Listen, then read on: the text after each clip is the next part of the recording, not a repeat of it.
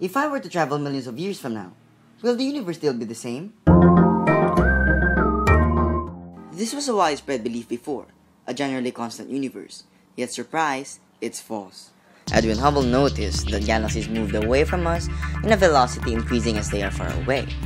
Does that mean we're at the center of the universe? You wish. The galaxies are practically static, but it's the space between them that's expanding. Like this balloon here, which separated these stickers when it got inflated. Why is it expanding though? Well, they say it's due to the momentum of expansion during the Big Bang. But will this continue forever? The shape of the universe can predict that. By what we see, matter has dominated this observable universe of ours. So what? Take a look at this cloth for example. You put any matter on it, it will warp. Greater when the matter is more massive.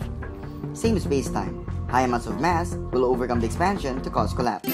Well, density to be specific. Whether it's greater or less than the critical density will tell us the shape. This critical density is like an equilibrium point.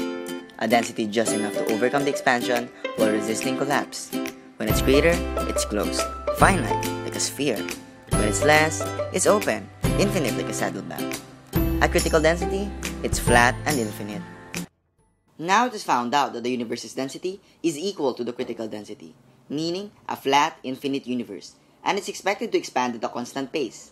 But surprise, it's not. It's accelerating. More weirdly so because of the existence of dark matter, matter that do not absorb or emit light, but also exerts a gravitational pull. Then how do we reconcile this? There's something countering gravity, something called dark energy. They're both called dark because they're poorly understood yet, but it is calculated that around 68% of dark energy is present to let the acceleration take place, with the normal matter around 5% and dark matter 27%. But wait, there's more. More dark energy as it follows a constant density all throughout as the universe expands, until it overcomes all forces of nature that everything will be ripped apart. That's like trillions of years from now. We can only make theories as of now. As Aristotle once said, the more we know we don't know. Who knows if all of these data are only valid for our part of the universe, with those beyond our horizon in a different setting.